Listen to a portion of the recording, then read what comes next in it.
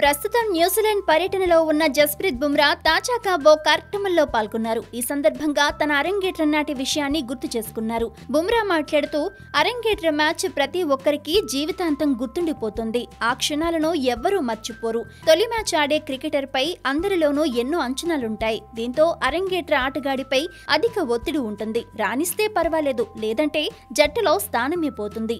ఇవే ఆలోచనలు నా మదిలో కూడా మెదిలాయి. అరంగేట్ర మ్యాచ్ లో తొలి బంతి వేయటానికి ముందు జట్టులోని సభ్యులు ఎవ్వరూ నా దగ్గరికి రాలేదు, ఏం చెప్పలేదు. కానీ MS ధోని మాత్రం నేను బౌలింగ్ కు సిద్ధమవుతున్న సమయంలో నా దగ్గరకొచ్చారు. నీకు నువ్వులా ఉండు, నీ ఆటను ఎంజాయ్ చెయ్యని చెప్పారు, ఆటను ఆస్వాదించు అని ధైర్యం చెప్పారు అంటూ బుమ్రా పేర్కొన్నారు. అయితే వెన్నుగాయం కారణంగా దాదాపు 4 నెలలు ఆటకు దూరమైన బుమ్రా రీఎంట్రీలో పేలవ ఫామ్ తో నిరుత్సాహపరుస్తున్నారు. దీంతో అతడిపై అన్ని వైపులా విమర్శలు వెల్లువెత్తుతున్నాయి. తొలి టెస్ట్ లో 88 పరుగులిచ్చి ఒకే వికెట్ తీశాడు. గత 3 ఏళ్లుగా కీలక బౌలర్ గా సేవలందించి డెత్ ఓవర్లలో ప్రపంచంలోనే అత్యుత్తమమైన బౌలర్ గా పేరు తెచ్చుకున్న బుమ్రా ఇప్పుడు గడ్డు పరిస్థితులను ఎదుర్కొంటున్నారు. IPL ఫ్రాంచైజీ ముంబై ఇండియన్స్ తరపున మంచి ప్రదర్శన చేసిన బుమ్రా భారత సీనియర్ జట్టులో చోటు దక్కించుకున్నారు. 2016లో మాజీ కెప్టెన్ MS ధోని నాయకత్వంలో జట్టులోకి వచ్చిన బుమ్రా అనతి కాలంలోనే మంచి గుర్తింపు సాధించి ప్రపంచ నెంబర్ 1 బౌలర్ గా ఎదిగారు. జట్టుకు ఎన్నో అద్భుత విజయాలు అందించారు. అయితే